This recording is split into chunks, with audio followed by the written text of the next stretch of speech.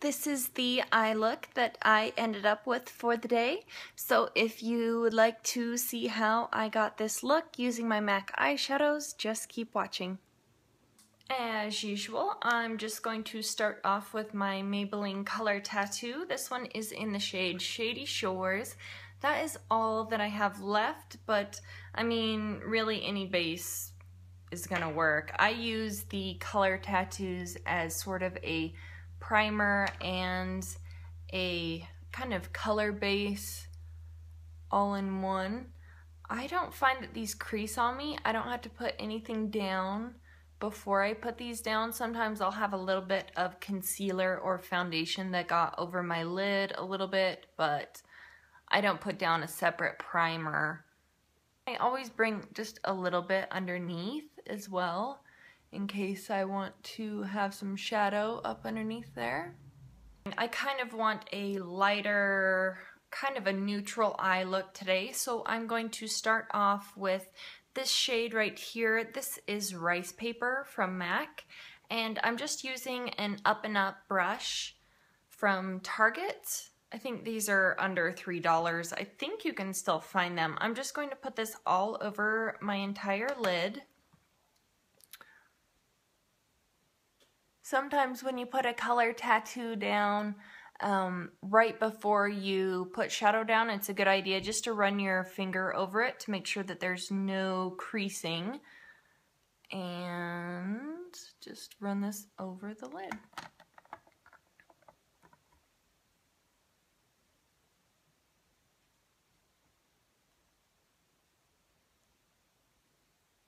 I'm just going to take a tiny bit of it and run it underneath, just in the front part of my bottom lash line. Sometimes if I can't get a nice application with the brush, I'll just use my ring finger and run it in there so I have a little bit on my finger and then run it under my eye that way. Sometimes I feel like it applies just a little bit better underneath the eye like that.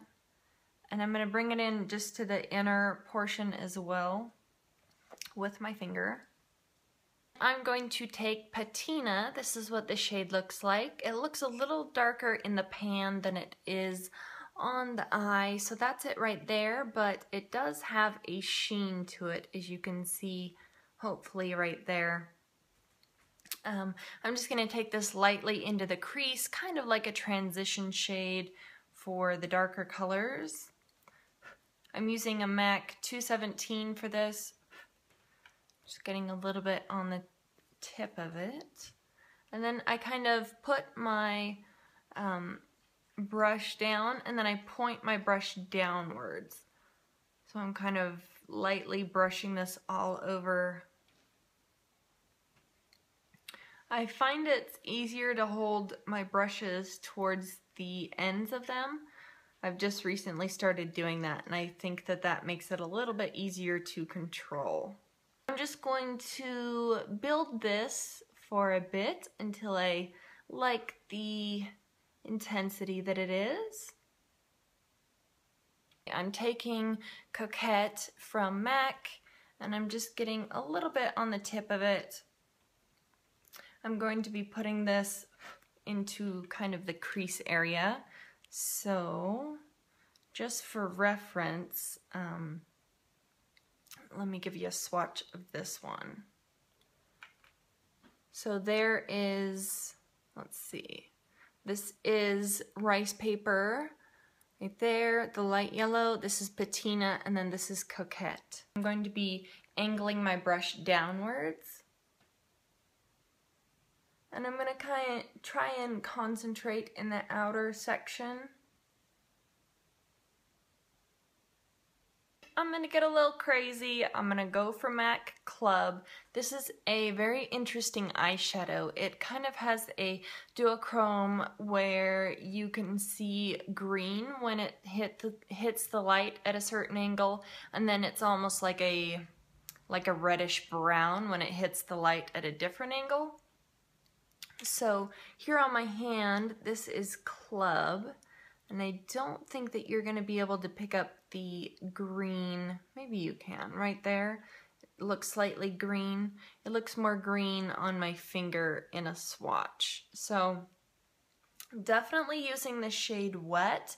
You can see, you can pick up more of the green, but I'm going to be blending it out on my eye, so it's probably going to look a little bit more red.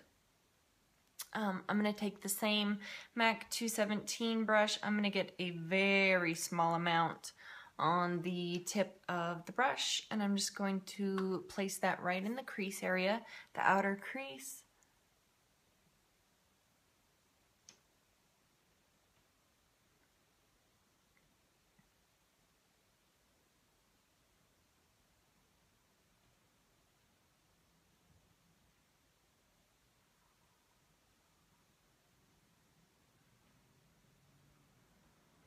And now for this one, I'm kind of going to angle my brush up slightly just to deposit the shade down where I want it.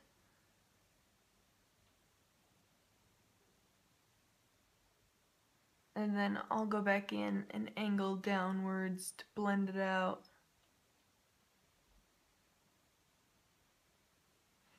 And then I'm taking a Sonia Kashuk super huge fluffy, big fluffy brush. You can pick any kind of a large blending brush.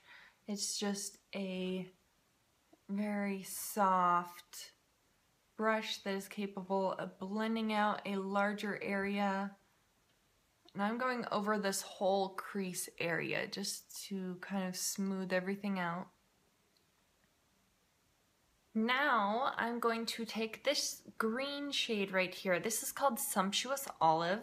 This is one of my favorite green eyeshadows. That's it right there. It's definitely, it doesn't tell me what the finish is, but it's definitely kind of a metallic-y, shade shifting kind of a color.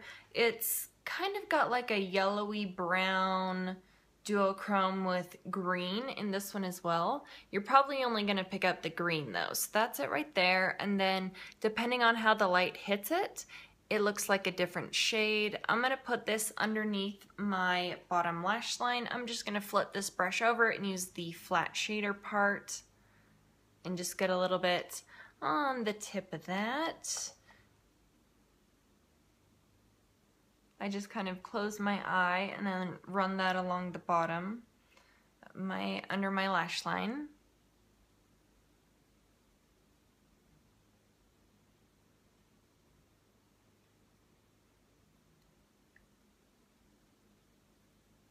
So under the lash line and then just right up in that crease area. And then blend it into my crease. I'm taking this Jordana 12-Hour Made to Last eyeshadow pencil. This is in the shade 04, which is, I believe, Continuous Almond. I'm going to put my finger right here and then kind of gently just put some pressure and it'll expose your waterline. I'm going to run this right along, I don't know, 2/3, the inner 2/3 of my waterline. This is the Revlon Grow Luscious liner. This is in the shade Onyx. I'm just going to kind of go over that last third of my waterline and also tightline my last third of it. So I kind of just set it right where I need it and run it along. If you blink, it kind of gets down on the bottom line. I find that doing it while your eyes are closed is a little bit easier than trying to, you know, hold your eyes open while you're trying to poke something into them. I am, obviously, going to line my upper lash line into a little baby teeny mini wing. Here, I'm going to be using the Jessie's Girl liquid liner.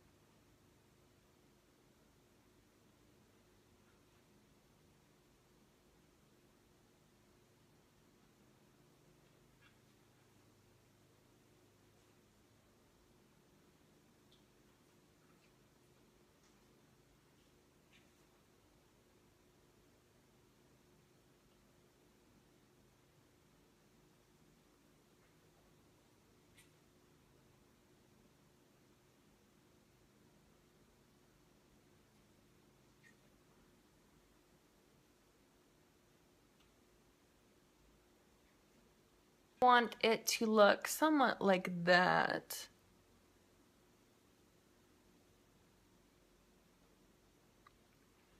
And then hopefully your points on the end are even. Alright, and then I'm going to curl my lashes. I'm using just my Sephora eyelash curlers. I'm going to put the Urban Decay Perversion mascara on this guy right here just to finish up the look and tie it all together. I am adding MAC's Pro Longwear lipstick in the shade Dress It Up. I think when you have a neutral or a green eye look, I think it complements it really well when you have a lighter or a brighter pink shade, so that's why I chose this one.